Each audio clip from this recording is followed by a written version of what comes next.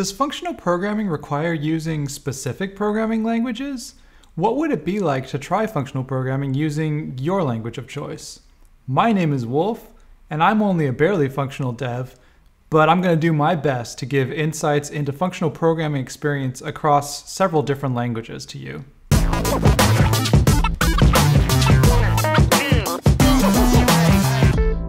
First off, the languages that I'm not going to be talking about are probably some of the ones you may have associated with functional programming already, things like Haskell, Clojure, Erlang, or other languages that are used primarily for functional programming. Instead, what I'm actually going to be focused on today is talking about languages that are mostly used for imperative programming that still support functional programming to one degree or another.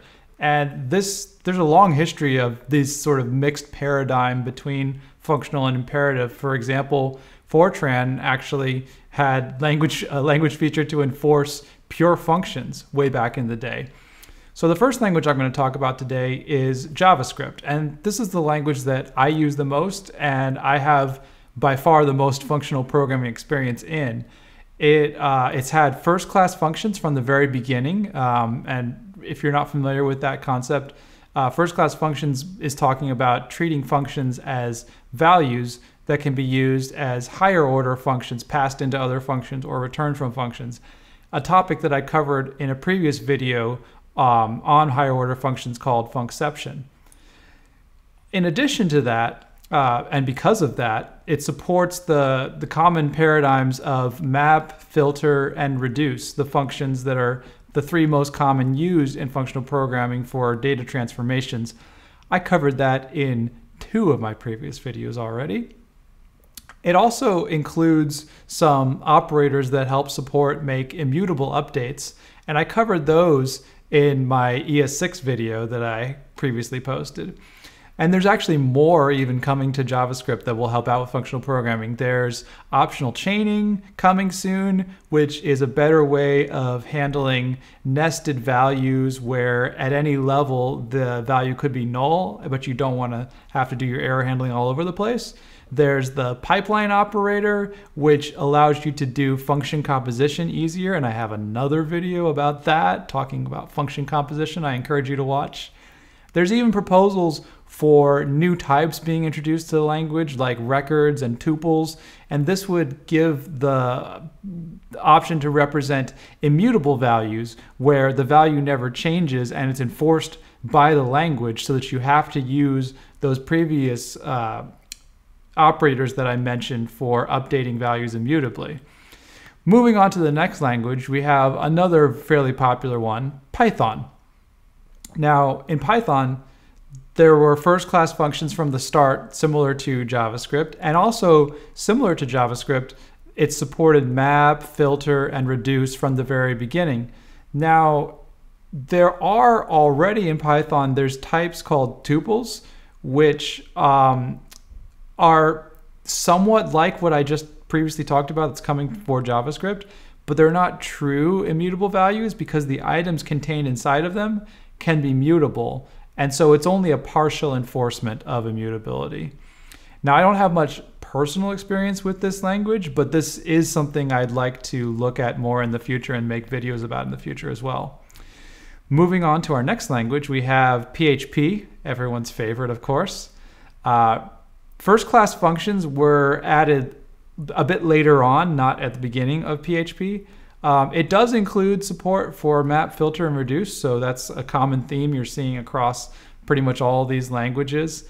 I used PHP very early on in my career, and I never really attempted to write functional program style in PHP, so I can't really comment on my personal experience, but this is something I also might dig into a little bit if the interest level is there still. Okay, moving on to another language. This one I have a little more experience with. This is Java in this case.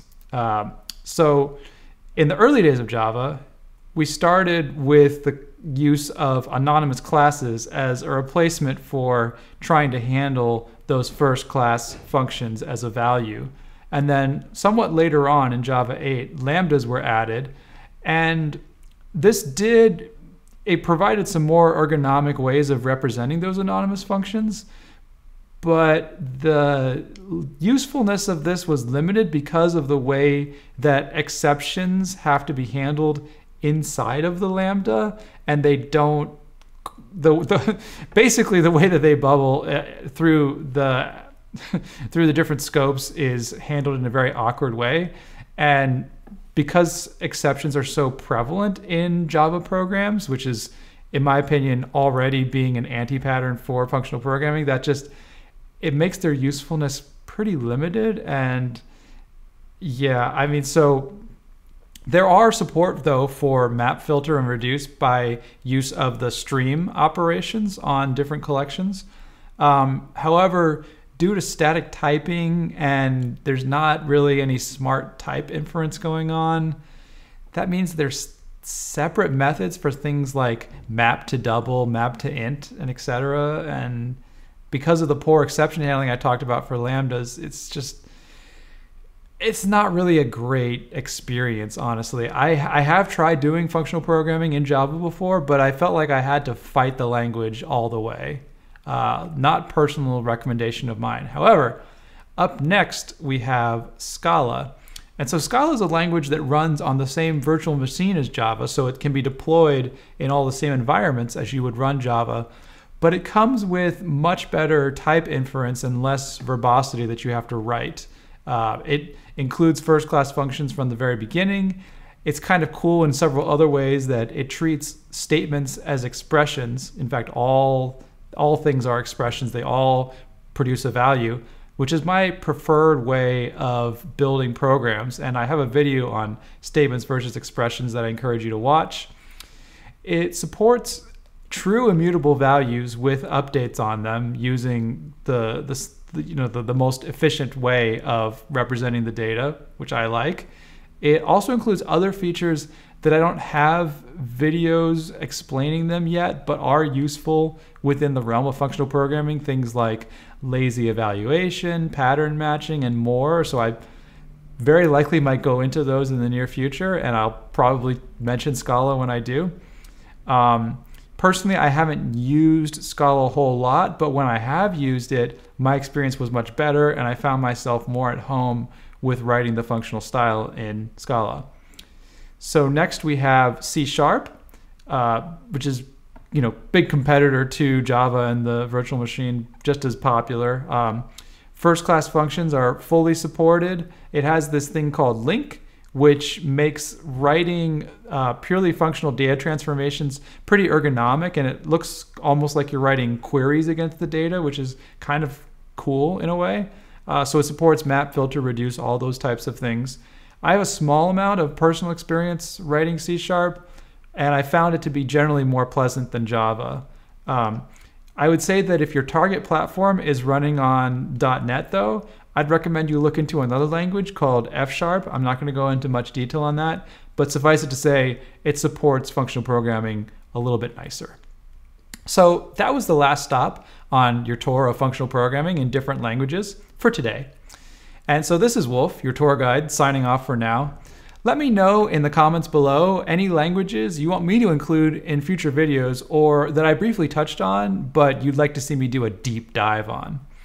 Please subscribe to the channel so you don't miss those future videos that I intend on making. And if you enjoyed this video, please give it a like.